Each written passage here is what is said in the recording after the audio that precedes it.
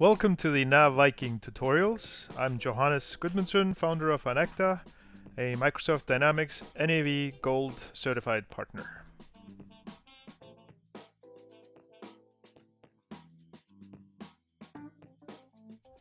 Hello and welcome to the Coffee Mug tutorials. We are going to keep going with Power BI with Business Central. Wow. I'm just kind of being pushed into Power BI here. Okay. So I really like Power BI. It's a reporting tool, and we are doing Business Central. And I only have 2 videos a week. Hey, let's do it. 365 forces you everywhere. I might just have to do more than 2 videos a week if I'm just gonna start covering any ground here. But yeah, you can put in the comment if you want more than 2 videos a week, but we'll see. But anyways, I am here in Power BI. I'm sorry, in Business Central. I got the Power BI report here. This is a Power BI report that I created in the past 2 videos. If I go into Power BI, you can see that, close this out here. You can see that I've connected it to dates. Dates was kind of the issue of last video, which we figured out by creating a date table within Power BI. This was great. And now this is all hooked up to dates, so I can actually move this around here and things change. Whoa, awesome. Now, what I wanted to do is go like, hey, it's nice to see these columns here, and this moves with months here and all that. But let's put some more slicers and let's clean this up.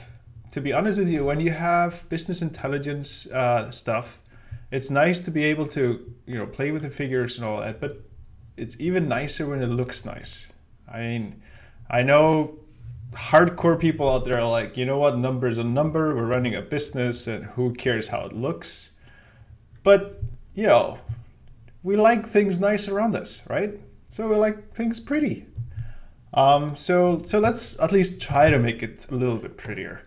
I don't know if you noticed, but I actually changed the headings here from being something weird. They were like with an underscore sales amount. They both sounded the same.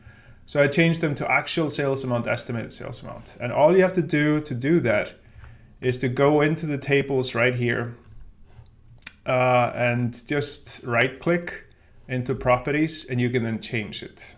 You can actually rename it here as well. So I did that for those, which fixed the naming of these 2. Now, another thing that would be nice is instead of looking at all of these, wouldn't it be nice to be able to see it more by item category? So, and also, wouldn't it be nice to actually, or at least filter by item category, to see columns? I like columns better. So all you have to do is click on the visualization over here and click on columns, and look, it changes it immediately. So now I have how much we sold actual and how much we estimated to sell for each one, side by side.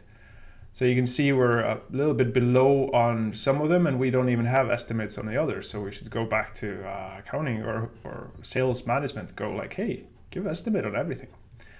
All right, so we did that. Now with the item category, how do we do that? Let's add a slicer. So we pick a slicer over here.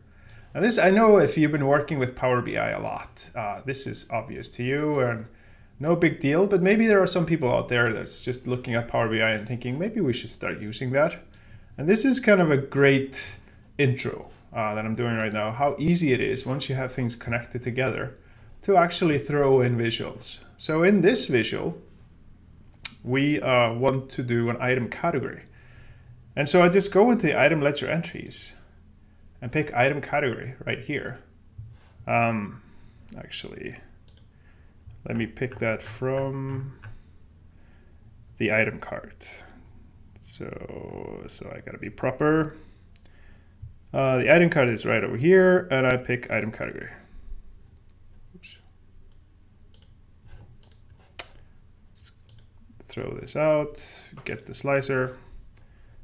So the reason why I'm looking at the item category on the item card rather than the item ledger entries, even though it exists in both, is because in the item ledger entries, they are not connected to item budget entries, so I might just be filtering the item entries. So you have to filter kind of the top entity. Anyways, so over here, I can just click on table, and now I only see tables. Or I can click on tiers, and I only see tiers. So this is nice because you might want to see how you're doing in total on those things.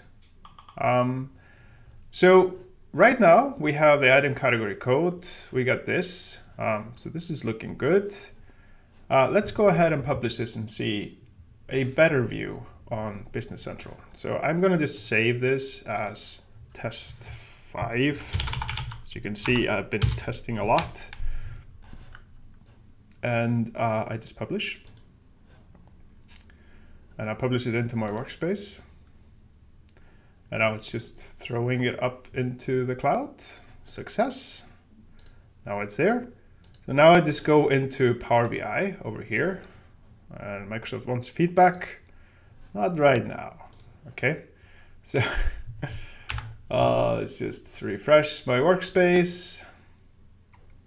And let me just go ahead and take a look at over here, workspaces, my workspace, reports, and now you can see test 5 is already in. And I can take a look at it in Power BI. And just worth noting, I'm always plugging this into Business Central, but this can be exposed in other ways. I can actually invite people to look at this report over the net without even going into Business Central. So I can just share it over here, and maybe we should do a video about that.